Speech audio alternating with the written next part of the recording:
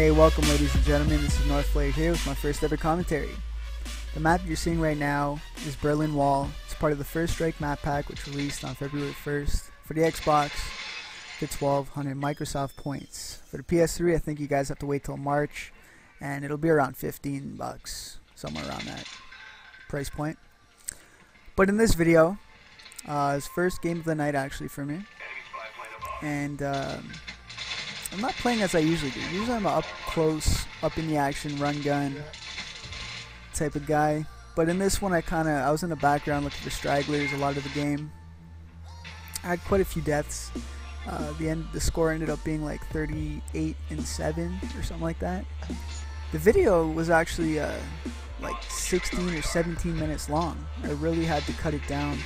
So you see a lot of fast forwarding, or if you're watching all news replays, fast mode.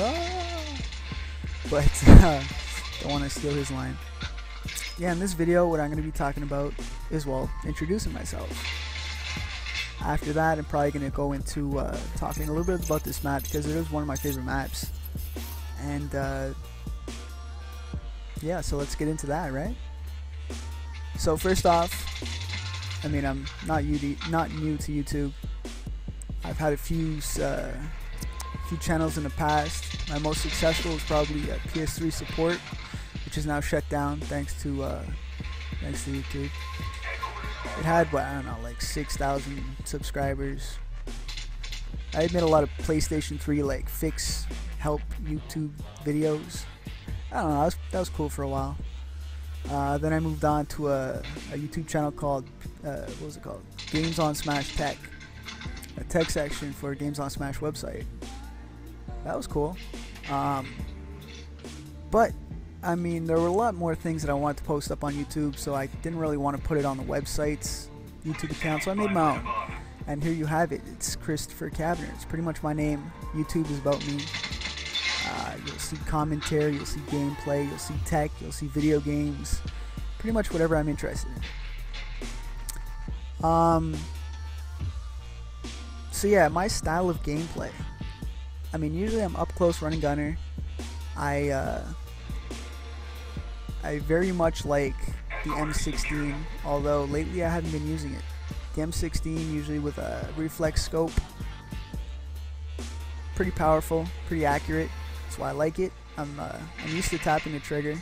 Although in this video it doesn't seem like it. I hold it down a lot. I don't know why. Maybe it's because it was the first game, but who knows.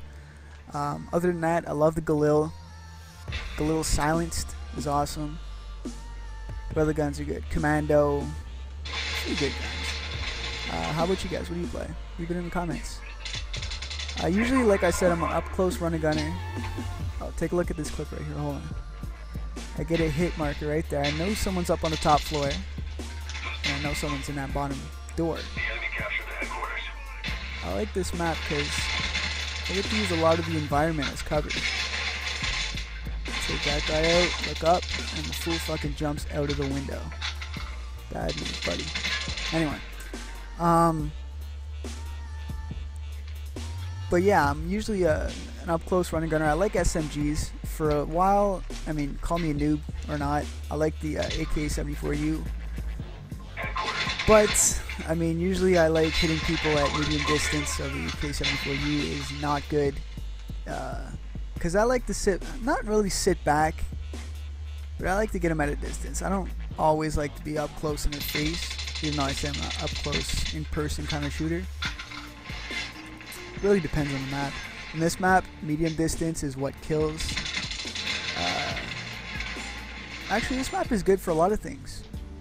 See this no man's land, jump over, get shot by those auto turrets. They can kill me there. This map's good for a lot of things. I mean, it's a pretty large map. It's basically rectangular in shape, east versus west, with 3 paths going across the middle. The middle is basically no man's land. If you try and cross between those paths, you'll get gunned down by, or at least attempted to be gunned down by, an auto turret. I don't know anyone that's actually made it across. I'm gonna actually have to try that. I've made it halfway across, not all the way. But yeah, pretty much rectangular in shape. East versus west. One side is pretty industrial. The other side has, you know, shops, homes, that type of thing. Like playing on the side that I'm at now. If you look at the video, I'm guessing you guys are watching the video, but I like this side of the map a lot more than the other side. Why? I don't know. I like the angles.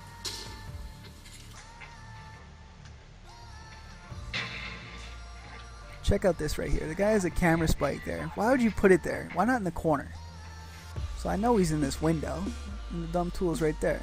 So I'm gonna take a few of those guys out. And for some reason I fail at knifing this camera, which is pretty ridiculous.